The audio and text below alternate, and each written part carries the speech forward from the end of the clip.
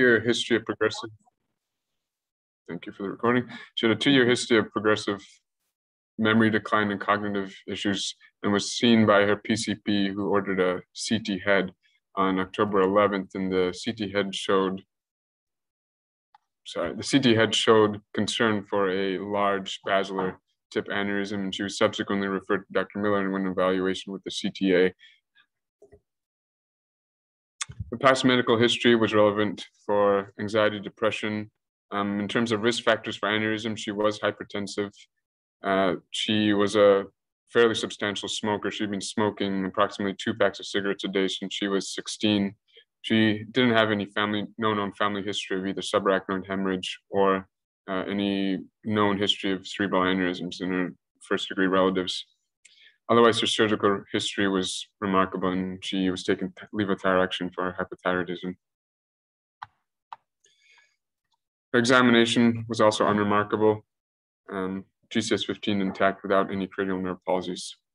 So this is her CT. This is a non-contrast CT of her head, which shows an isodense lesion in the inner peduncular cistern, extending fairly substantially above the sella there. And this was on the 11th that the CT head was obtained by her PCP.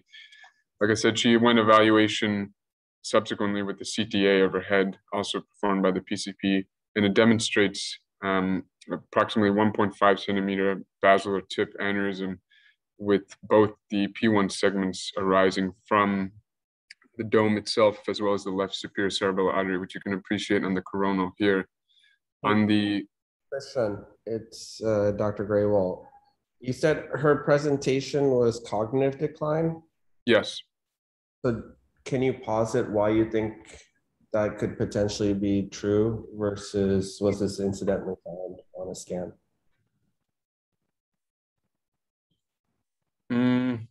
I wonder if the mass effect from the aneurysm pushing on either medial temporal lobe, parahippocampal gyrus may have caused cognitive decline. Go back to your CT, the non-con. Yep. Okay. Do you see anything near the parahippocampal? Not particularly. Okay. On that second slice, what do you see? On the second slice. On the one on the right, yeah. You see the aneurysm. What's it touching? It looks like it's extending towards the mammillary bodies. Aha. Okay. Right. Remember, it's a full circuit. All right. Anyway, sure. Keep going. So this is the sagittal that shows the relationship of the neck and the dome to the sella. And you can see that the neck is approximately at the midpoint of the sella, and you can appreciate a little bit on the coronals, maybe not in these cuts, the relationship of the neck to the posterior clinoid. Like I said, both the P1 segments were originating from the neck as well as the left superior cerebellar artery. This is just more cuts just to show the relationship of the posterior clinoids there. And I don't know if you can appreciate her PCOMs here, but though she didn't have large booming PCOMs, she did have PCOMs bilaterally, and maybe a little bit of hypoplastic PCOM on the right there. Right there. Once again, you can see the large extension of the aneurysm dome superiorly. So she subsequently went evaluation with diagnostic angiogram with Dr. Miller. This was performed on October 20th, and this is a left vert injection, AP and lateral, and this better redemonstrates some of the neck morphology as well as the origin of the P1s bilaterally and the SCA coming from the aneurysm itself.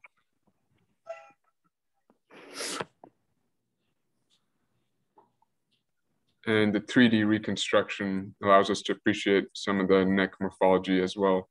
And so you can see a dysplastic vessel extending up, and then the large dome with the P1s extending out there and the SCA there.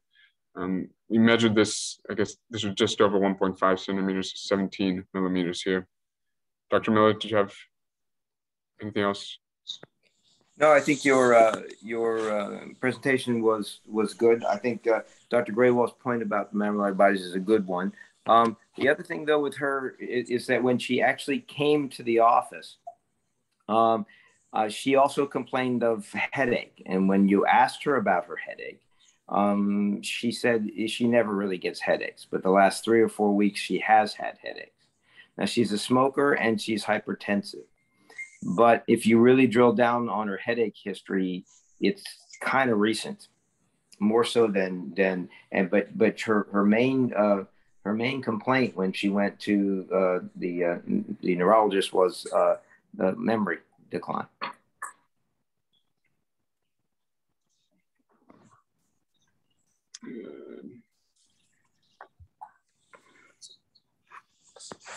So at this point, given the location and the size of the aneurysm, the decision was made to admit the patient for consideration of intervention. The options at this point were observation, which was not really considered given the size and the morbidity associated with the rupture at this location of this aneurysm. The other two broad options considered were endovascular and microsurgical options. Microsurgically, this would have been a difficult aneurysm to approach.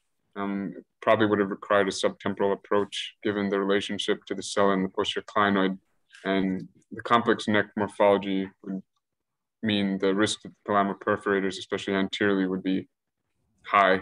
And so the morbidity associated with the surgical approach was deemed unacceptably high, and endovascular options were considered. As you can see, the neck is relatively broad, so straight coiling would likely not work in this case, and this aneurysm would need some sort of neck reconstruction. In terms of stent coiling options for neck reconstruction, options considered were either the Y stent technique or T stent technique, even where the stents are placed going out into the bilateral P1s. However, this would risk, as you can see, due to the fact that the P1s are emanating from the aneurysm itself, this would risk jailing some of the thalamic perforators going out posteriorly as well. The other two options that were considered for remodeling were use of the pulse rider device, which is a scaffold device that allows coils to be more effectively deployed into the aneurysm by its performance as a scaffold. Alternatively, use of a balloon for assistance, again, similarly in a scaffolding technique. Flow diversion in this case would also have had similar complications to the Y stenting, where there's a risk for jailing of some of the small perforating vessels with flow diversion placed at this location, particularly given the fact that, like I said, both those vessels emanated from the dome itself. And additionally, though the web device can be considered, the web is an intrasaccular device, can be considered for certain aneurysms in this location. This aneurysm, given its size, was likely not a candidate for a web placement.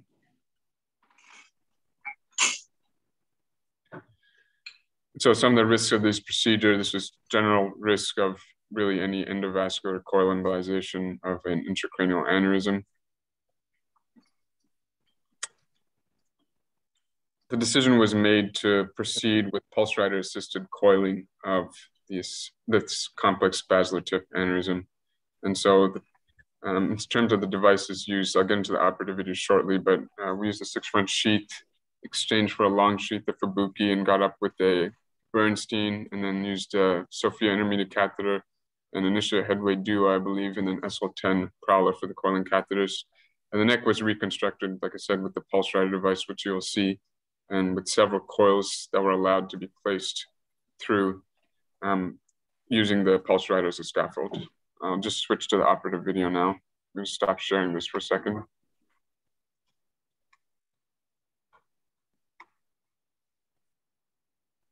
Recording in progress.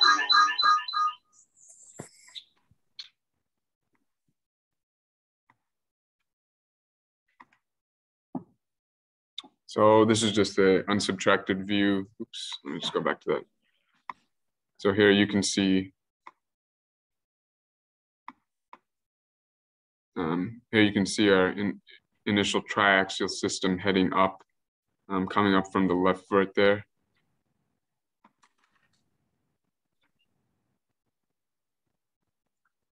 And then here you can see the pulse rider device right there with the proximal and distal markers right parked at the neck.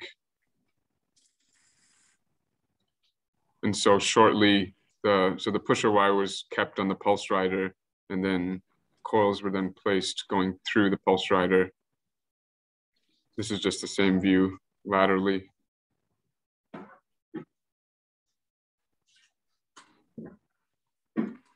And so here's the first of the coils that were deployed through. So originally the pulse rider was placed going out into the P1, and as the coils started to being deployed within the dome, then this allowed the scaffold to come back within the basilar trunk itself and allowed the coils to effectively be placed within the dome superiorly and posteriorly. And so here's that area of coiling continuing.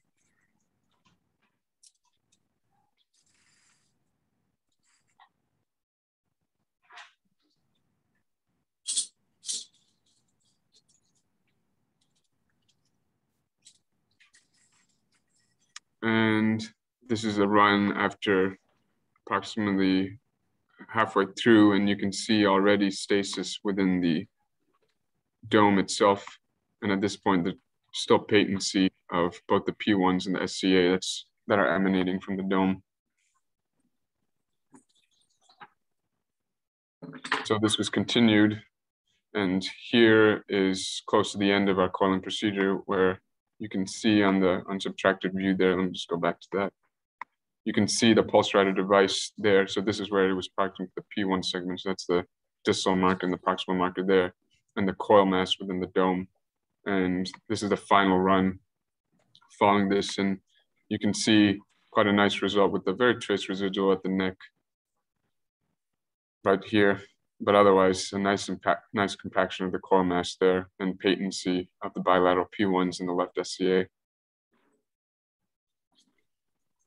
Just going to stop sharing this and go back to the PowerPoint for a sec.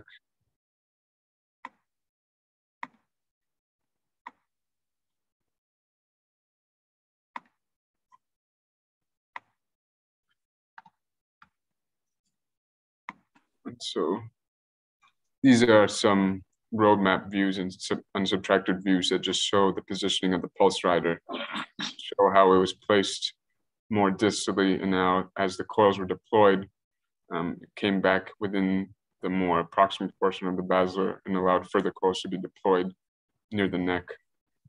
Yeah, you can see on that view on the image on the left, there are 4 dots which sort of defines the pulse rider. It looks a little bit like a tulip when it opens, has 2 sort of triangular shaped arms that go out on either side. And it's designed to sit, the little part in the basilar there is a little, almost like a little stalk that keeps the pulse rider in place. And you can tell where the device is by those 4 dots.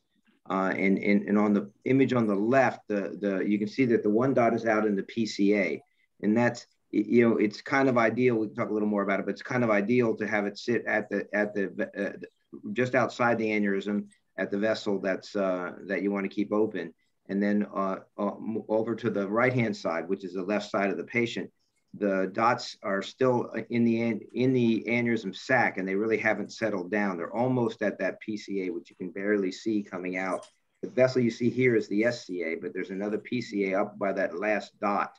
Just, yeah, right there. That it's not quite in there, but when you go to the image on the right, that dot, you can see that last dot on the right is now down to the edge of the aneurysm, and that is actually in the left PCA there. So that you've now, by the coils have actually pushed the pulse rider down a little bit, allowing a more complete filling of the aneurysm, but we can still see contrast.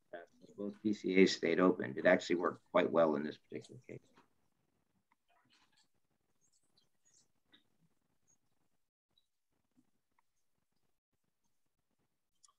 These are those final runs again, just showing the end result, which shows, like I said, a very trace residual at the neck there, but otherwise it's quite a satisfactory result for the overall exclusion of the aneurysm angiographically. Immediately post-operatively, the patient did well. She was discharged post-op day 2 after a stay in the ICU overnight in post-op day 1 with no new neurological deficits at her baseline exam. And she was continued on aspirin 325 and 5-X75 at discharge. The patient did represent back to the emergency department with headache on post-operative day 5, I believe. And so an MRA was obtained at this point. Here you can see the coil mass here, and like I said, with the contrast administration, small residual neck of the filling into the aneurysm there, but otherwise no new changes were noted, and the patient was subsequently discharged again with plan for follow-up with Dr. Miller. This is just a side on the broad treatment of wide neck basilar apex aneurysms. This was a complex basilar apex, given its size and given the fact that critical vessels were emanating from the dome, namely the bilateral P1s and the left SCA. And so the relationship of the neck to the posterior clinoid as well for proximal control meant that if the terional or an OZ approach was probably not sufficient to gain proximal control and really need to get subtemporal. In terms of endovascular options for neck reconstruction, the pulse rider in this case was effectively used as a scaffold.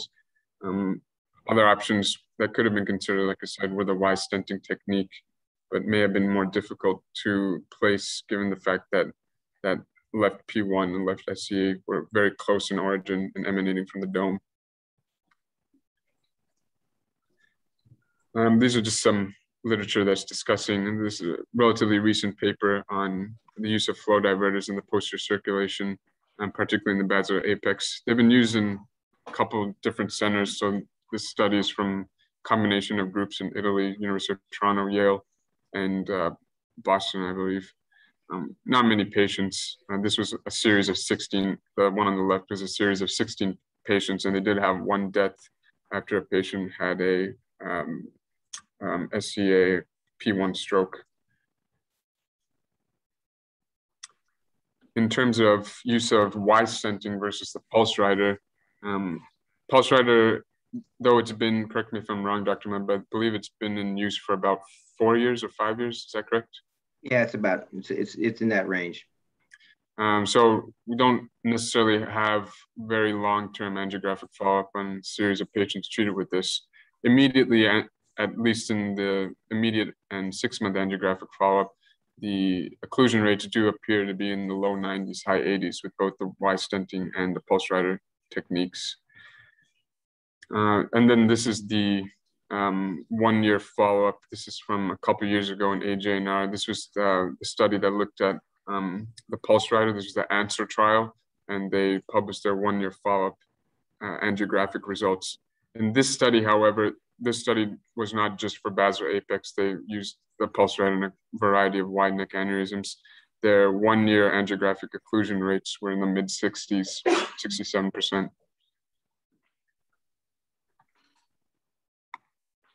That's all I had. Thank you. I think that's an excellent presentation, and I think there were a couple of things with this case that are worth noting and taking lessons from. One, I think the most significant thing is just the demonstration of the breadth of technologies that are now available. You know, we see these conferences every week where new and different things are being developed and deployed.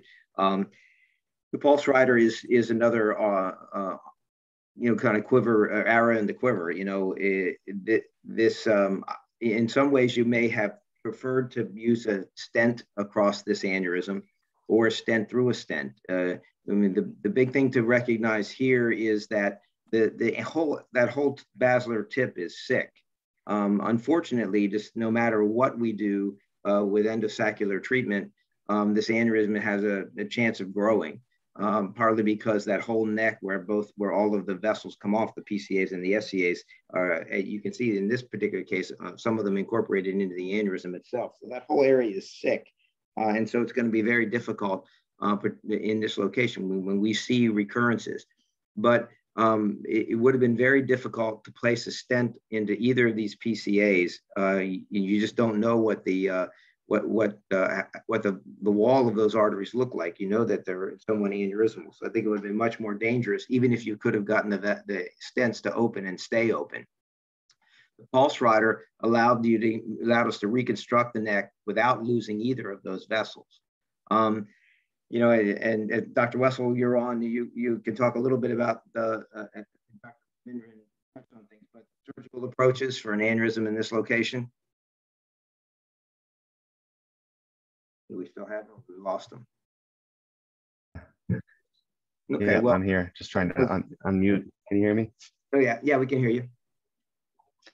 I mean, I think we all understand how the treatment of basilar apex aneurysms has evolved over time to, you know, become somewhat less morbid. But traditional surgical approaches in general would involve either a subtemporal approach or more of an anterior lateral approach through a pterional craniotomy. Most of these result in a third nerve palsy that often resolves, but the big concern with the basilar aneurysms pertains to the perforators in that region. This aneurysm in particular would have been incredibly challenging, obviously due to its size. It's very large, and inevitably would be abutting a bunch of perforators, likely along the backside of the aneurysm dome, feeding the brainstem. So to be able to safely clip that and preserve those perforators would be a likely impossible feat. But. Yeah, no, and that there's certainly the posterior circulation aneurysms, particularly the basilars, were one of the early ones recognized by everybody as a real opportunity for endovascular treatment. Flow diversion obviously is you know, the technique that everybody likes to employ, and we like to employ. We've had great results with it. But the problem with that in the posterior circulation is it's not that you can't do it, but there is a much higher rate of stroke and complication related to the perforators, just as Dr. Wessel alluded to. In general, vessels that are on the vessels that go away from the areas that are covered with a flow diverter should theoretically stay open. Because there's continued flow, and as long as there's demand, usually those vessels stay open, but the perforators don't always stay open, and small vessels can be lost. That's a problem in the anterior circulation, but it's a big problem in the posterior circulation, particularly in vessels like the basilar, where there are a great number of small perforators. So the flow diverter, while it's has tremendous advantages as far as helping to reconstruct the vessel and allowing true healing, are still a real problem in the posterior circulation. So that was one reason that we chose not to do it. The other reason that I think we chose to go endovascular with our treatment here was because of the patient's history of recent headaches. This is an unruptured aneurysm. However, I think that one of the reasons we admitted the patient straight off was our concern that somebody who comes up with new headaches and has an aneurysm like this, I don't think you can you have to have a very strong suspicion that the aneurysm is changing and that the aneurysm is responsible for the headaches. She does have, she is a smoker, she does have hypertension, she does have other reasons, but she really didn't have a strong history of headache, and the headaches were pretty bothersome to her by the time she got to our office. And then there's Dr. Lee, I can see you here. Any thoughts as to why I brought the patient back very quickly in 4 or 5 days and brought her into the emergency room and got not only a CT scan, but an MRI and an MR angiogram?